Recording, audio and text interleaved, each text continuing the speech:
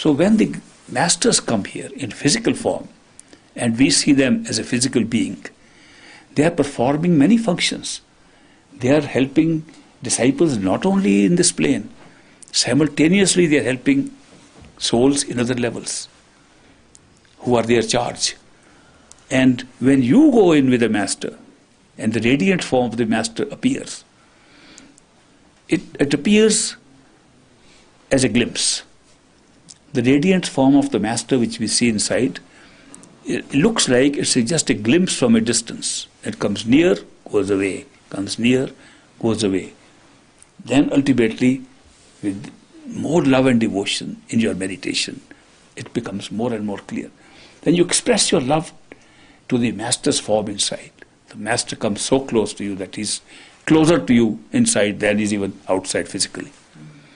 From that point onwards, he takes you and travels with you to all these different places within each region. He doesn't say, okay, let's shoot for Sachkhand.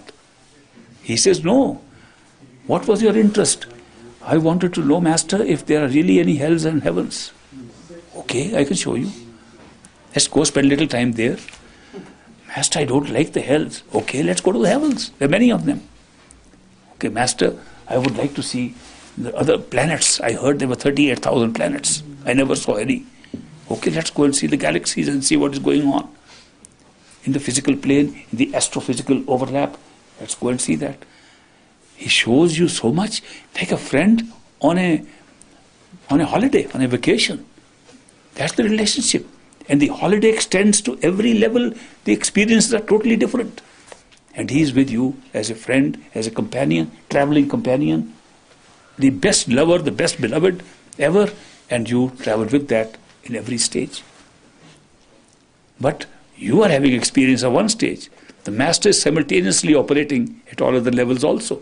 While you are traveling with him in the astral plane, he's taking care of another disciple right here in the physical plane. Now, question arises, a little secret I want to share with you. A secret, if master comes to this world, a secret that girl knows about it, but if the master comes into this world in one physical body, he is a human being. He performs all the functions of a human being. I always abbreviate them into sha, but it's more than that. But whatever human beings do, he does, lives like them, works like them. Indeed, does many things which we think he should not be doing. He is doing things for certain individuals. Great master, living in a beautiful place where new toilets had been installed, goes to live with Ishtar Singh where there is no toilet. He has got nice showers installed in his house. He goes to live with the man where he has to carry a bucket of water and take a little tumbler and put on his head. Did he need to do it? He did it for Ishtar Singh. He came to Ishtar Singh's level.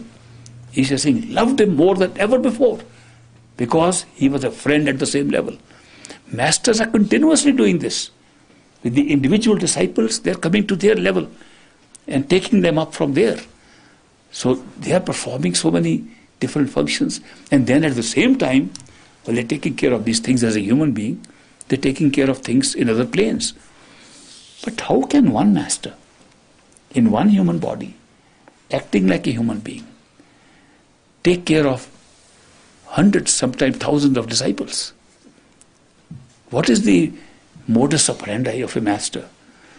That here he is a human being, he's seeing one person, and he's taking care of people who are far away sitting there. How does he do it? As I told you yesterday, I'm always interested in the mechanics of these things, though sometimes they're not mechanical, but still, one can understand. He uses a process called an astral clone. He makes an astral clone of himself, and the astral clone sits in each one of his disciples whom he has initiated permanently. 24 hours. The astral clone is with that person. Everybody can see the master talk to them, but they're talking to the clone of the master. What is the relationship of the clone to the human being who is a master? It's a continuous exchange of information, what's going on. The master in the human form is giving all the instructions to the clone that the disciples are seeing, and the clones function like the master.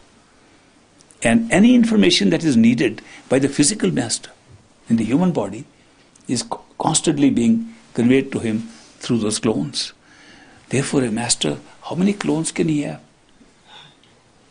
Infinite. His capacity to communicate with his own representations in the astral plane, the radiant form, is limitless. So the radiant form of a master does the same things that the physical form of a master would be doing, because the physical form is caused to touch with that. But since he has to live a human life with human beings, he doesn't reveal this secret. This secret that I am sharing with you, masters don't normally reveal. So masters will act at the level of knowledge of the human beings. You tell the master something is happening, they, what? Really? They don't need to say really, because they know it already. But they will really communicate with us at our level. Exactly. They will say, oh, did you read the newspaper? No, master, do you read newspapers? Oh, how will I know what's happening? So the masters play a very beautiful game of being at our level and helping us. So this is, I have today taken the liberty of quoting to you from the textbook of masters. So how they do some of these things. But it's always nice to know how this whole operation is going on, and to know how the masters take such good care of us. They are the best friends. You can't meet a friend like that in any part of the created universe, either in the physical plane or any other plane. If anybody can find a better friend, I'll reward him with everything I have. If somebody can find a better friend than that. There's no better friend than a perfect living master who has initiated you. So this is the beauty of the spiritual path. It is not merely a teacher-taught relationship. It's a relationship of a companionship and friendship and love and devotion, of which there is no match. So I hope some of you are really into this path and have been initiated. You'll understand what a great thing has happened in your life, how blessed you are.